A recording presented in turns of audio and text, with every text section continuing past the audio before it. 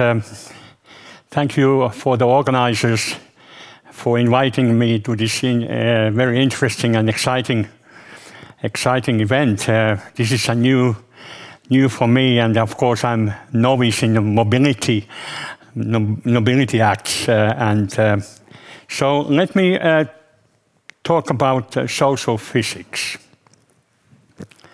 How many of you have heard that term before, and how long you think it is, or how old is the concept? I'm keeping this quiz like Aalto was giving yesterday. So, any idea how long it has been around? 1950s. Sorry? 1950s. 96. 1950s. 1960s. Okay. Any other guesses? Well, actually, I answer with this. Well, first of all, I answered that question. So, overview of my presentation will be about social physics. What is social physics? It's a quest to understand social phenomena. And then I talk about mobile phone-based social networks, analysis and modeling.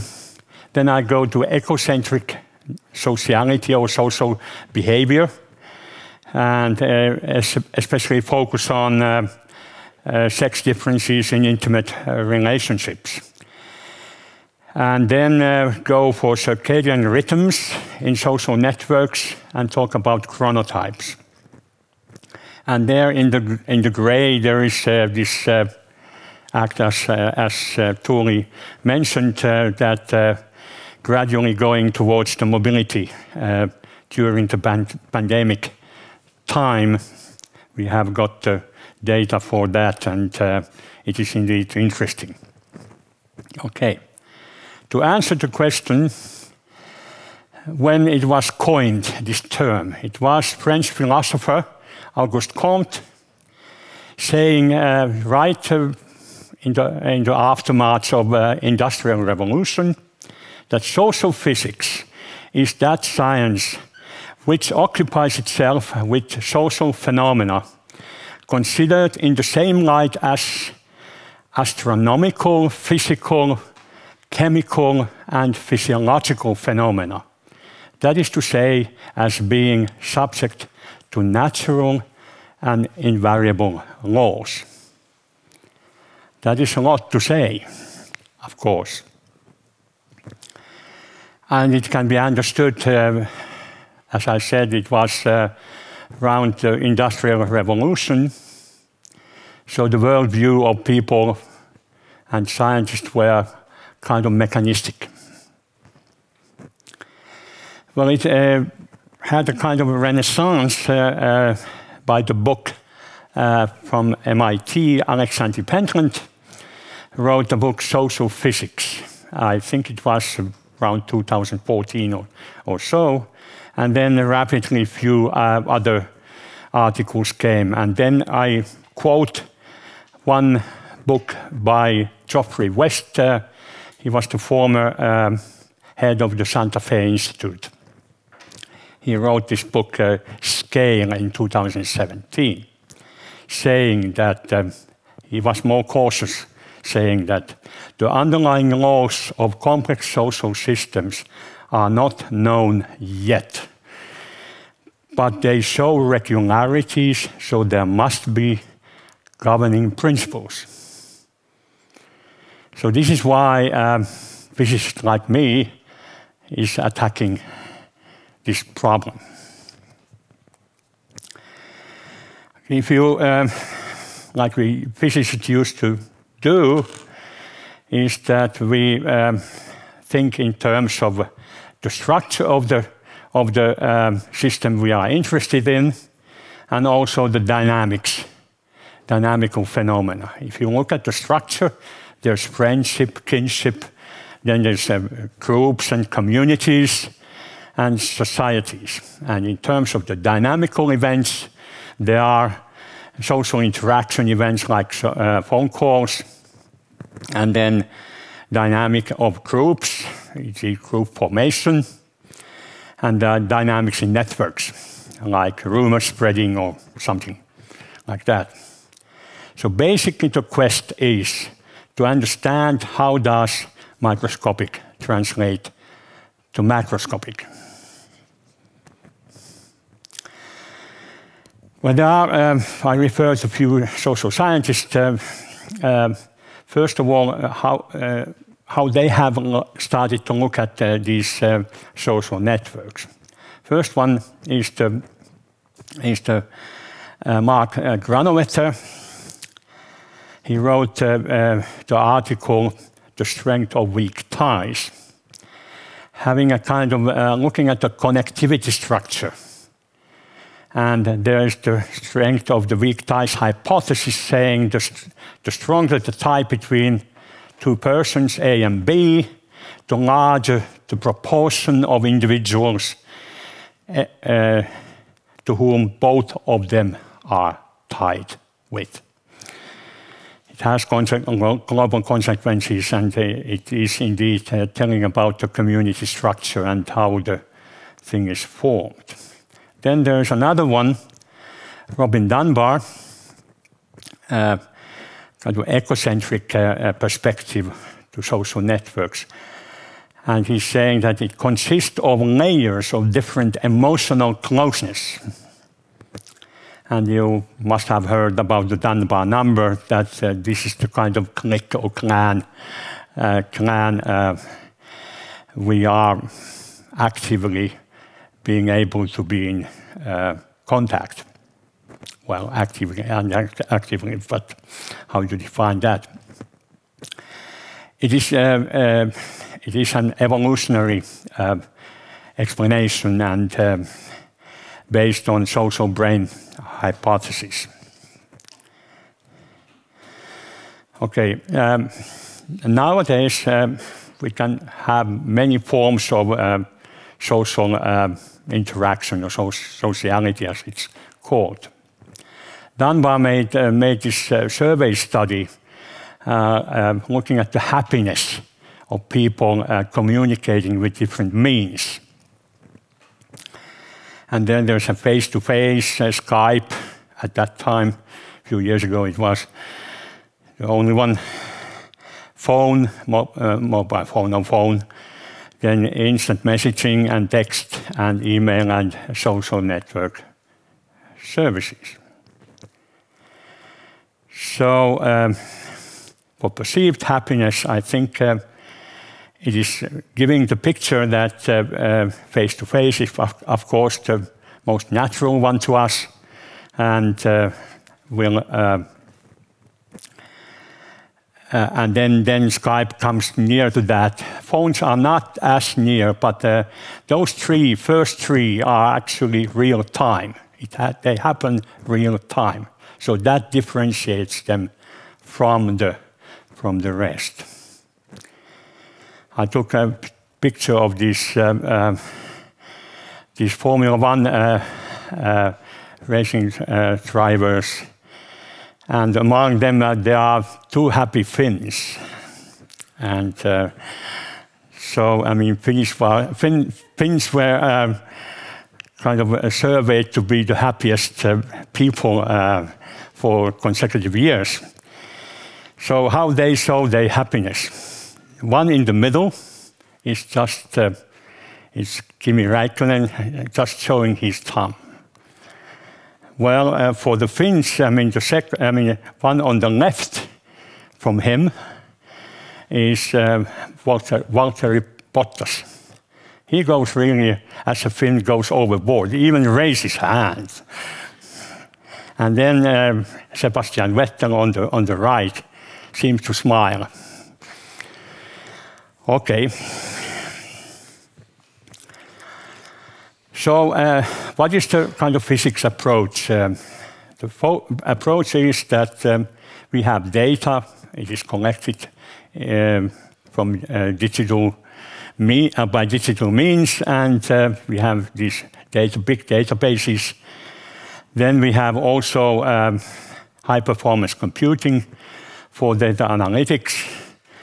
network and complex system science, and social science, of course. I mean, joining those together could be considered as social physics. Or it is called also computational social science, or social informatics, data-driven social science, and so on.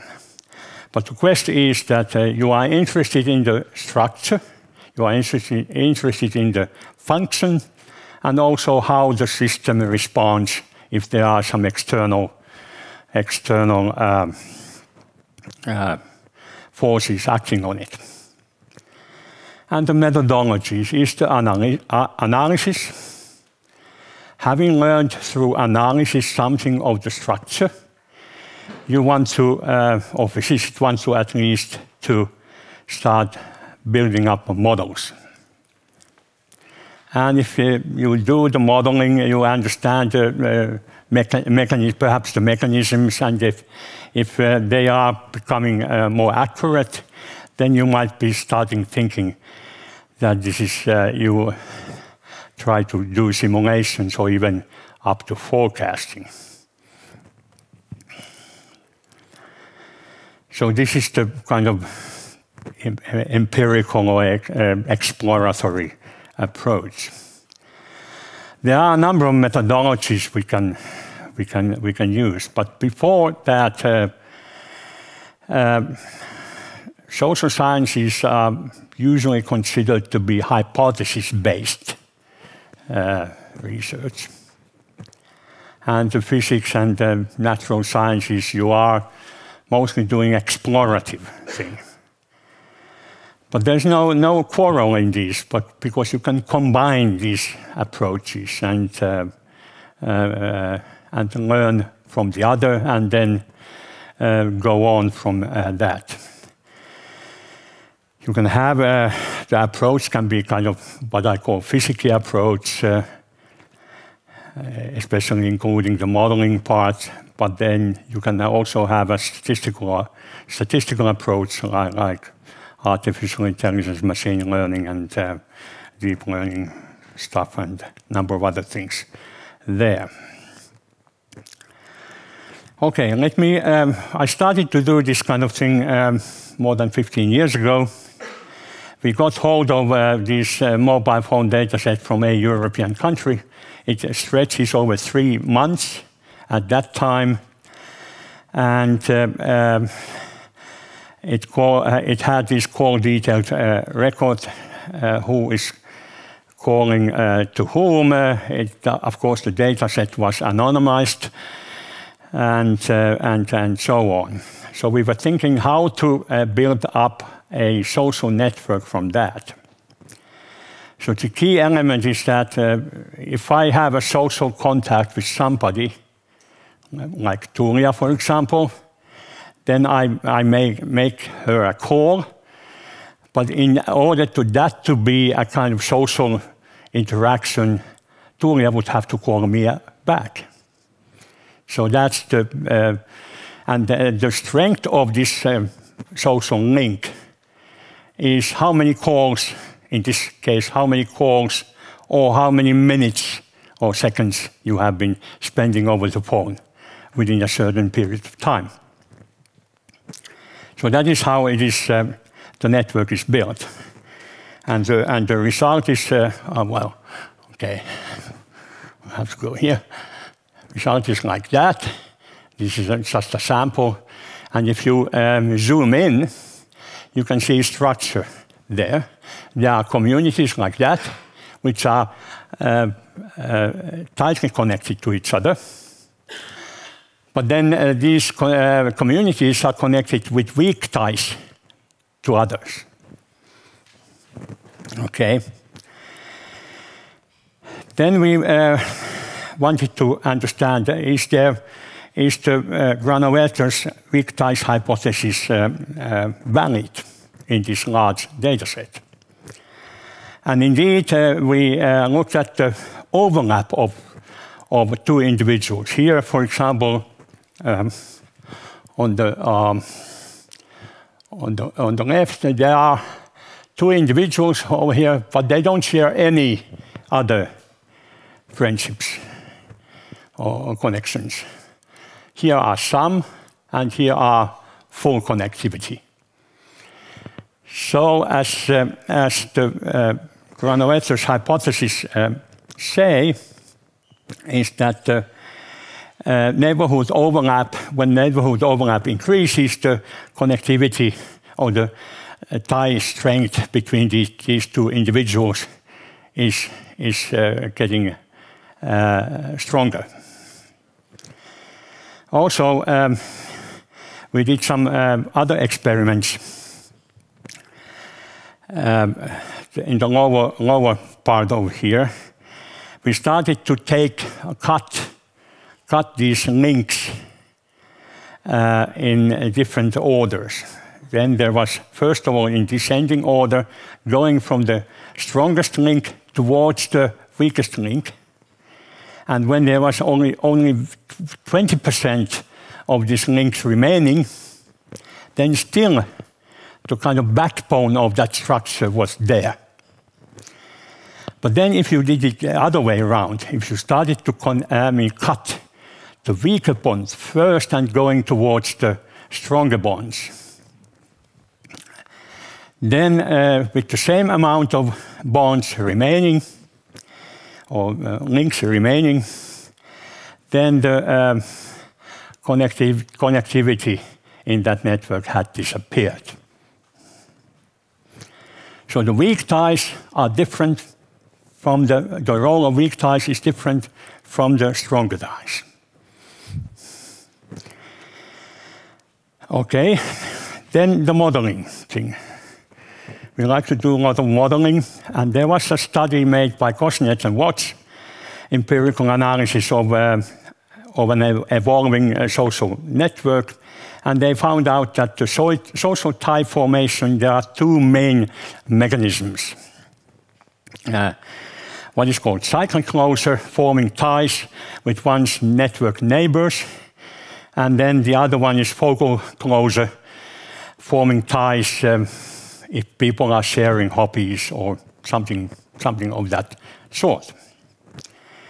So we had these two mechanisms, what we call the local attachment and then the global attachment. And then in addition, that in the social network always it happens that that nodes or links disappear. We had this kind of in the model, this link reinforcement, which corresponds to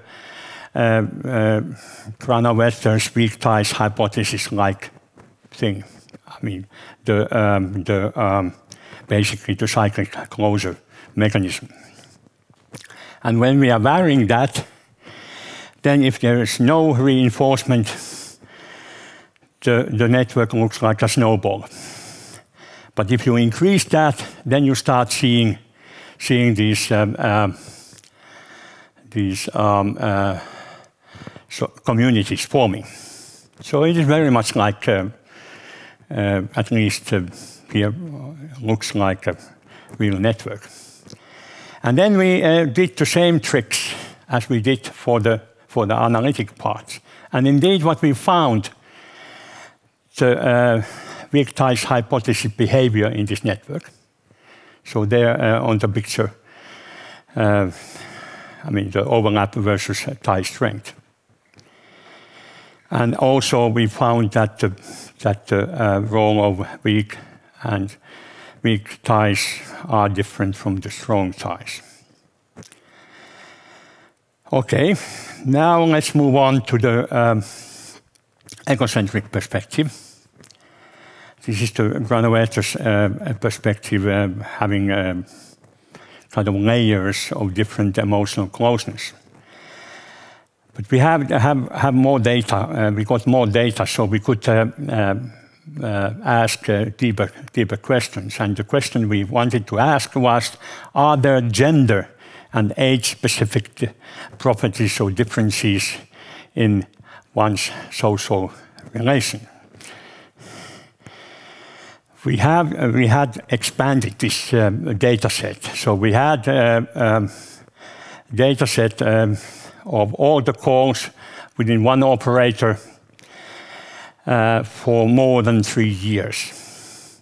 It consisted of 10 million service subscribers, 10 billion calls, 1 billion text messages. But in addition, we got the gender of the subscriber, age of the subscriber, postcode of the subscriber where the phone bill is sent, and also the most used tower position. But I have to emphasize that this is a prehistoric data. Prehistoric in the sense that at that time, people were not using at least that much smartphones. The smartphones came later, and also the social network services started to boom a bit later. Perhaps in the tail end of that data set. Okay, we had this data. We we wanted to know the degree of friendship. So we took an ego, and one person knew its gender, either male or female, and looked at the frequency of contacts between an ego and Aalto, some other person. So averaged the gender of the best friend in terms of these calls, frequency of calls, and what we found out is that, first of all, the best friend for a male seems to be a female. Most frequent calls go to female. As you can see here, this goes to the negative side as defined over here. Then the best friend is female. And for the female ego, the best friend is male. And the curve seems to be somewhat different. It starts a bit earlier and stays longer at a higher volume, so to speak. We have been calling this slow decay clock is ticking. Okay, the second best friend is of the same sex. Okay. Then we looked at the age distribution. Of course, if you take the male over 25 and female of 25, they concentrate on the same age. Okay, well, have to speed up. So, and then that's for 25 years old, and then for the 50 years. There you can start seeing that when people get older, their attention shifts from the spouse to the children, basically. Women are more active in maintaining family relationships, and the mother-daughter link is particularly strong. You can see it here. Well, okay, here. Yeah, okay. Then if you go even older, then what happens is that if you look at this one, the 60-year-old female has moved much more of the attention to the children, and the spouse seems to play the third fiddle, not the first. I mean, the daughter is the first fiddler, and then the son is the second fiddler, and then the poor man is only the third. Okay. This is actually, let me go well, I can't go back. Okay, well, let me move on. I mean, there was this effect of turning attention to to the daughter is called a grandmothering effect. Okay, a few years ago there was 5 years ago, Nobel Prize in medicine was given to 3 people finding out the molecular mechanism of circadian rhythm. It's an interesting thing. It was the biological clock, it is called the other way. It was found in a plant, mimosa plant. What it happens is that when it is sunlight, when it's a day, sunlight is there, it is open its leaves. When it's night, it cramps its leaves. But then this French astronomer, made a test, and putting the plant in total darkness, and then in the when it was supposed to be day, the mimosa plant opened its leaves, and when it was a night, supposed to be night, it cramped it again. Okay, so I mean, we were inspired to find out what can we find out from these mobile phone networks about this circadian rhythm. So our question was that, one question, to what extent is daily behavior of people in urban environment still influenced by seasonal changes in the daylight? And the other one, given the social time where urban people live in, do the environmental factors like the sunrise, sunset, length of the daylight, and the ambient temperature influence the timing the daily activities are performed? And do the socially driven activities of people living in different places, but inside the same time zone, onset and terminate their activities at the same time? Okay, we enhanced the data set with seasonal records. They were open data, geophysical records, and also country statistics. And what we found out, there is this daily mobile phone activity, which is a kind of human daily rhythm. It is actually semi-circadian or circasemidian, they call it. They have 2 peaks of activities, and in the middle there is a low activity time. Okay, so we looked at the low activity time first, and then found out that during the winter, people actually sleep 1 hour longer or are less active. We interpret it as sleep, but okay, sleep 1 hour longer than during the summer. And here is the graph showing in different weekdays how it is. Strongest the effect is on Sundays.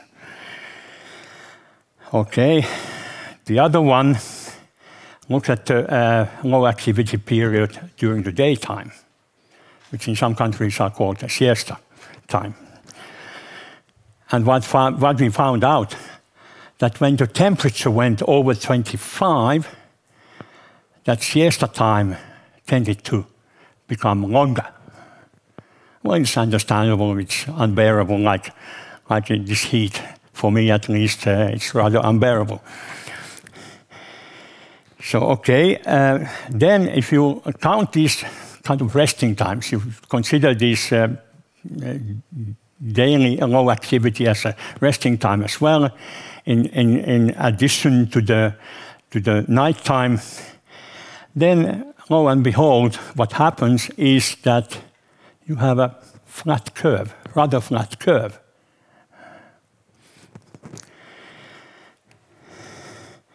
The other thing is looking at these urban places in the westernmost and easternmost towns or cities in that country. They are differentiated with 10.7 longitudinal degrees. 15 degrees is one time zone. So what we found out actually is that, okay, 10.7 it would be something like 43 minutes. So we found out actually that in the westernmost city of that country, people start their day something like 43 minutes later. So people are round the year synchronized to the east-west progression of the sun. Even though, okay, 1 minute, yes. So the last thing we were looking at is chronotypes. And we did this factor analysis. Chronotype is a person, people are divided to basically two different chronotypes or a kind of variation between them.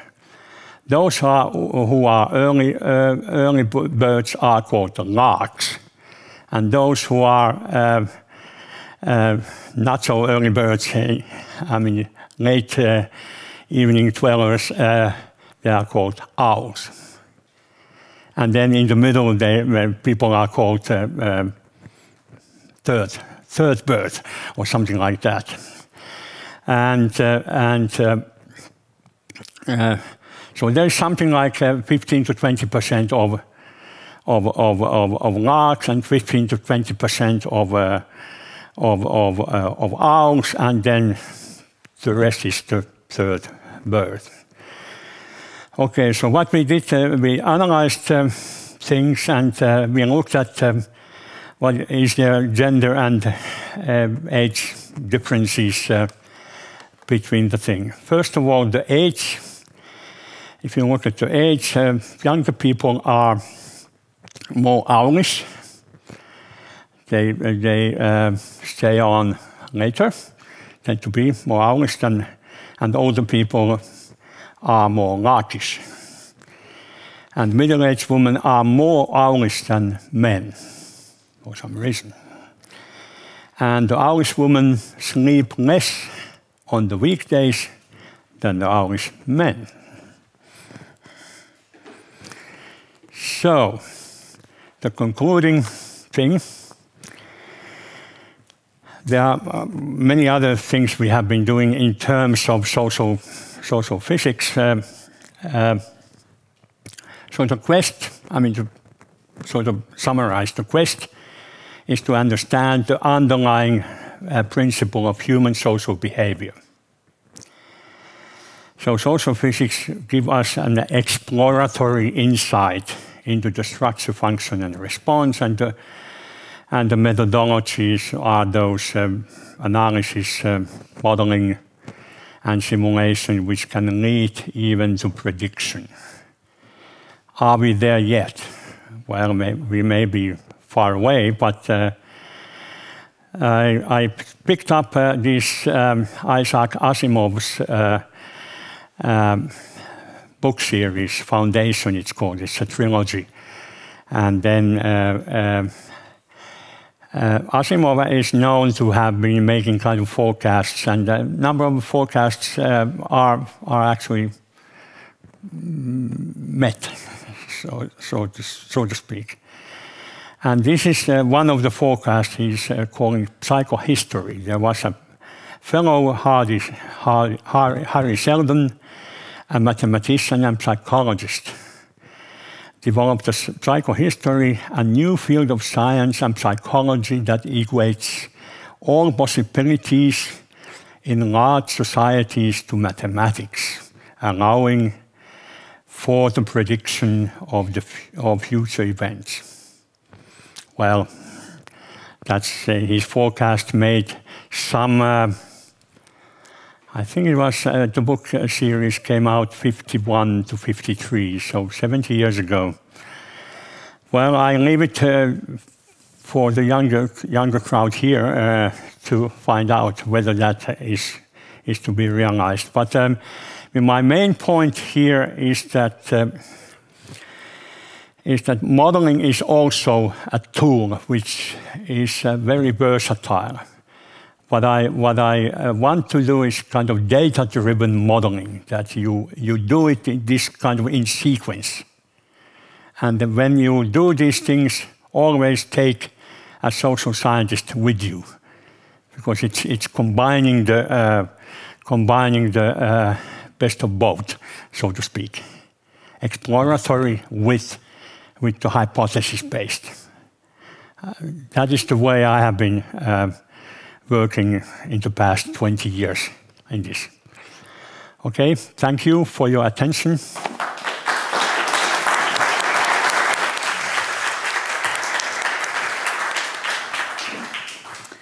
Thank you very much, Kimmo, for a fascinating talk. Maybe we have time for one or two questions before going to the panel. Henrikki Tenkanen.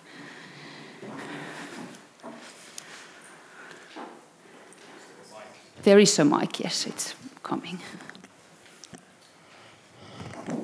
Okay, thanks Kimmo for inspiring talk. I'm Henrikki Tenkanen from Aalto University. I was thinking in terms of like the social physics and so on. So the idea is, I guess, quite typically to find these kind of underlying laws like scaling law and visitation laws and these kind of things. And I was just wondering, like, what is your thought of the idea? In the previous session, there was the question about this kind of typical average person, so to say. And quite often, for example, in accessibility-related studies that I'm personally doing, so we're actually quite interested in not necessarily only on the average person, but to specific population groups, for example. So how do you see, like, are there ways with these kind of physical laws or these kind of approaches that you are using to actually get or try to understand this kind of specific groups, and how would that work?